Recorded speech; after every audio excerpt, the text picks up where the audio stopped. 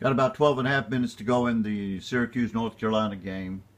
Here's the play, traveling violation in regular speed. Late in the shot clock. Anybody see that? Anybody not see that? I mean, how do we not see that? It's always a travel.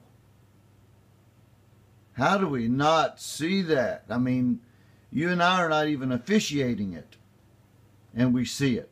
Makes me stop the TV and rewind it and all that stuff. We're looking right at it. Everybody's looking right at it. Now, look at this. The left foot is now established as the pivot foot.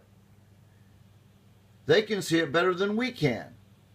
All three of the officials are looking right at it. Do they not know that this is traveling?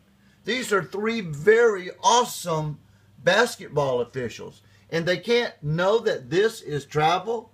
The left foot is the pivot foot. He has given up the dribble. He spins on the left foot, puts the right foot down. He's legal. If that left one comes back down, it's a traveling violation. It's always a traveling violation. He misses the shot, and then they get a putback, and North Carolina gets 2 points. I don't care who gets the points. I care whether we get the rulings right or not. We've got to be better at this play.